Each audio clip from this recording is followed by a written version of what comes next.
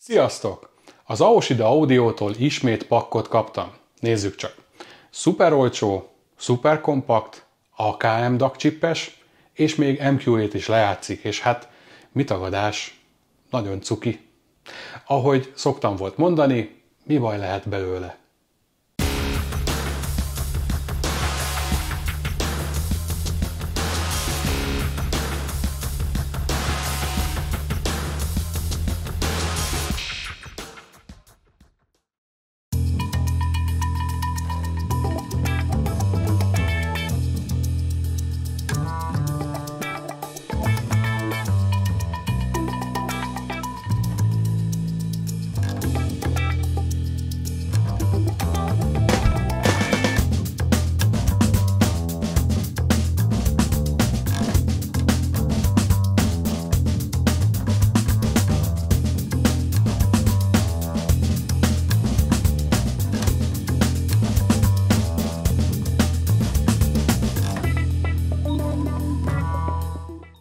Egy kissé zavarba ejtő az a DAC dömping, amellyel az Aoshida Audio és az SMSL eláraszt bennünket. Nem tudom, hogy vajon ez egy célzott marketing stratégia része, hogy egy időben ilyen sok termékkel vannak jelen a piacon, így ha valaki netán beírná a keresőbe a DAC szót, akkor az első helyen biztosan az egyik ajánlatuk köszönjön vissza, vagy egyszerűen azt szeretnék, hogy ne legyen a Földön olyan ember, aki ne találná meg náluk a számára a legszimpatikusabb terméket. Bármelyik verzió is igaz a kettő közül, vagy akár egy harmadik, az Aoshida úthenger tovább zakatol. Megérkezett tehát az SMSL C100-as, és már a tesztpadon melegítem a nagy testvért, az SMSL DO300-ast is. A C100-as dizájnja mondhatni a skandináv puritanizmusra épül, ez szó szerint egy gyufás doboz, na jó, vagy éppen kettő, és ezúttal ez nem túlzás. Az előlapon nincs is más, mint egy 3 karaktert megjeleníteni képes LED kijelző és egy kapacitív érintőgomb. Az érintőgomb alatt kandikál ki az előlapból az infravörös szenzor a távirányítónak, a kijelző alatt pedig egy külön LED az MQA forrás dekódolásának a kijelzésére.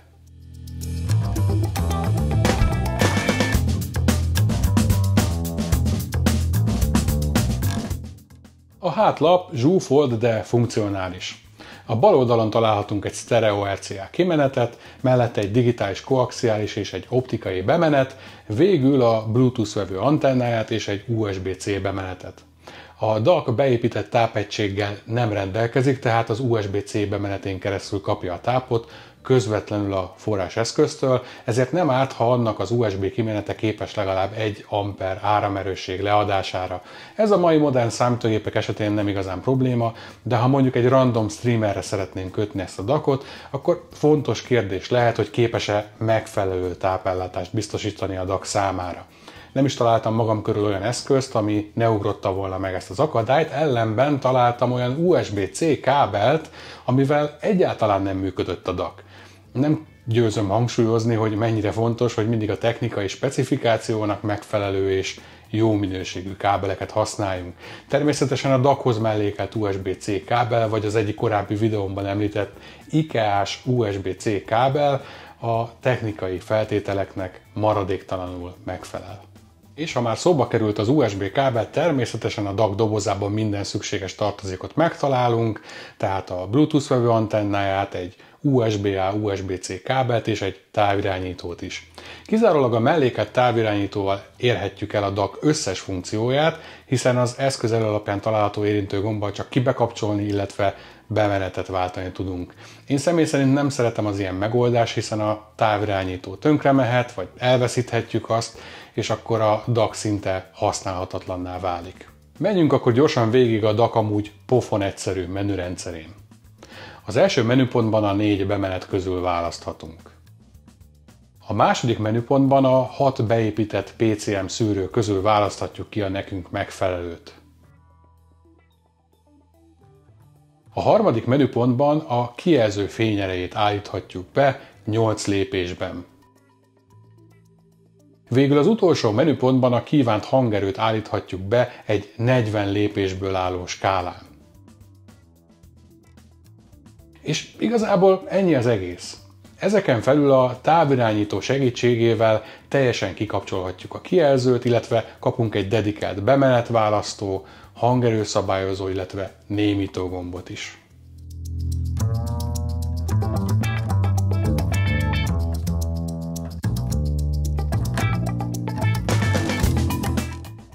A C100-as természetesen minden elképzelhető formátumot, minden létező felbontásban lejátszik, legyen az PCM, DSD vagy MQA.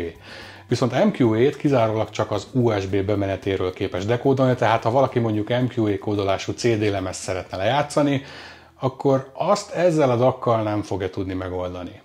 Korábban szinte gyártótól függetlenül sok panasz érkezett az AKM chipekkel szerelt DAC-okra, hogy a userek kihagyásokat, úgynevezett dropoutokat tapasztalnak, amikor rákötik a DAC-ra a CD lejátszójukat. Ezek a DAC-ok nyilvánvalóan érzékenyek voltak a magas jitterrel szemben, amit az olcsó CD lejátszók beépített instabil óralapok okozhatnak. Én kipróbáltam ezt a DAC-ot több különböző CD lejátszóval is, és semmilyen hasonló anomáliát nem tapasztaltam. Na akkor kukkantsunk bele a DAC belsejébe is, mert a kisméret ellenére akad benne azért egy-két érdekes részlet.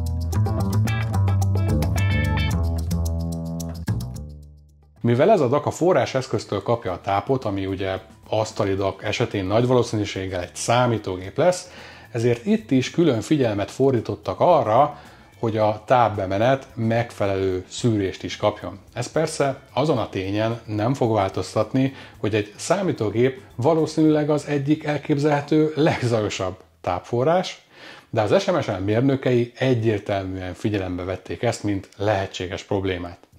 A digitális jeleket ebben a DAC-ban is az XMOS XU316-os IC fogadja, a Bluetooth vevő chip pedig a Qualcomm megoldása helyett ezúttal egy JL-AC22BP típusú IC, amiről nem nagyon találni semmilyen érdemleges információt a neten. A telefonommal gyorsan kapcsolódott, több téglafalon keresztül is stabil maradt a kapcsolat, és hát szól is. Szerintem ezen kívül egy Bluetooth vevőnek nagyon mást nem is kell tudnia. Ugyanakkor kés csoda, hogy hogyan voltak képesek ezt a két 4700 mikros Nichicon kondit belepasszírozni ebbe az apró házba. A digitális analóg konverzióért az AKM új AK4493S jelzésű chipje felel, amelynek az analóg kimenetén még egy eleme 49720-as műveleti erősítő is bekerült a jel útjába. Érdekes megoldás, ahogyan a kapacitív érintés érzékelés érdekében a ház előlapja és a kijelző panel egy rugalmas vezetőpárnán keresztül kapcsolódik össze. Látszik, hogy ez a DAC olcsónak készül, de ennek ellenére a lehetőségekhez mérten megpróbálták a lehető legjobb minőségű alkatrészeket felhasználni. Miután itt elmaradtak a nagyobb testvérekből ismerős megoldások, kíváncsi voltam, hogy mennyire ügyesen sikerült az olcsósítás és a hangminőség közötti vékony sávval lavírozniuk az SMSL mérnökeinek. Azt kell, hogy mondjam, hogy különösebb hiányérzetem nem volt a DAC használata közben. Nyilván ettől a konfigurációtól nem várhatunk el focipálya méretű teret, és nem fogunk igazán intim közelségbe kerülni a színpadon zenélő művészekhez sem, de az elvárható minőséget ezúttal is megkapjuk. A frekvencia menete kellően kiegyensúlyozott, és a többi AKM DAC chipre is jellemző meleg karakter is jelen van. A prezentáció nem rendelkezik egy elektronmikroszkóp részletességével, de a fontosabb részleteket így is megfelelő felbontásban kapjuk meg. Összességében ennyi pénzért nincs sok minden, ami miatt panaszkodhatnánk.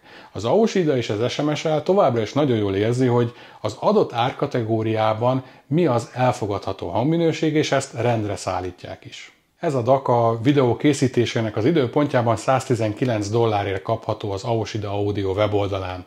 Aki egy olyan megfizethető DAC-ot keres, amely a megszokott formátumok mellett MQA-t is képes lejátszani, annak mindenképpen érdemes megfontolni az SMSL C100-ast, főleg ha nagyon olcsón szeretne belépni a hifizés világába. Egy aktív monitor hangsugárzóval párosítva egy olyan rendszert lehet felépíteni a segítségével, amely alig foglal el helyet az asztalotokon. Csak rákötitek a számítógépetekre, és már indulhat is a zenélés. És pont ez az, amit viszont nagyon magabiztosan hoz ez a kis DAC. A számítógépetekbe integrált hangkártyához képest hallhatóan komolyabb hangminőséget képes nyújtani. Természetesen ennyi pénzért nem várhatunk el csodákat, de pont annyival többet ad a zenéből az előbb felvázolt helyzetben, hogy megérje ezt a terméket kipróbálnotok, főleg, hogyha minden fillér számít. Ugyancsak megfontolandó a C100-as egy másodlagos hifi rendszer elemeként, hiszen például háttérzenéléshez még majdnem túlzás is az a hangminőség, amire ez az apró eszköz képes.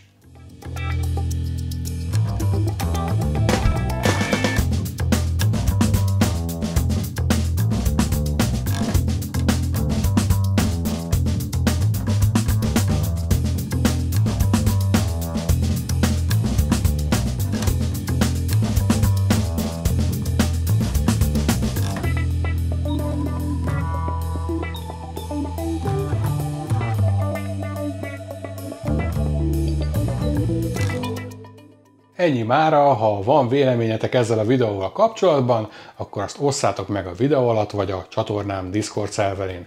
Ha szeretnétek még sok hasonló tartalmat látni, akkor ne felejtsétek el lájkolni a videót, illetve iratkozzatok fel a csatornámra, amennyiben ezt még nem tettétek meg. A csatornát támogathatjátok Patreonon, Paypalon vagy Buy Me a Coffee-n keresztül. Ezeken felül közvetlenül YouTube-on keresztül is küldhettek adományokat a videóm ablaka alatti Szuper köszönet gomb segítségével. A kapcsolódó linkeket mindig megtalálhatjátok a videóim leírásában. Köszönöm szépen a mai figyelmeteket, nem sokára újra jelentkezem.